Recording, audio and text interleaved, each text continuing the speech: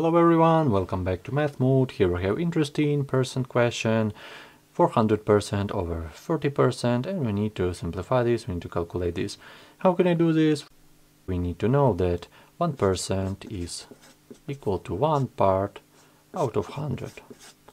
So using this logic, we can simplify this a little bit. We can write this 400 times 1 over 100, so it will be equal to 4, and this will be our numerator. How can we simplify denominator? Using the same logic. So we will have 40 times 1 over 100, and the answer will be 40 over 100, and we can simplify this a little bit, dividing denominator by 20, so we will have 2 over 5. This is our numerator, this is our denominator, and we should divide it, and as a result we will have 4 over 2 over 5. We will have 4 times 5 over 2. We will have 20 over 2, it will be equal to 10.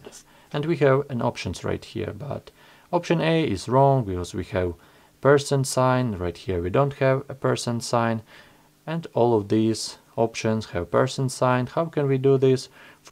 If we need to convert this value to percent, we need to multiply 10 by 100%, and we will have 1000%, and this is the answer, option D. Answer option D. If you have any question, if you have any suggestion, maybe you have a faster method to solve this, write your question in the comment, write your suggestion in the comments. Thank you for watching, and see you in the next videos.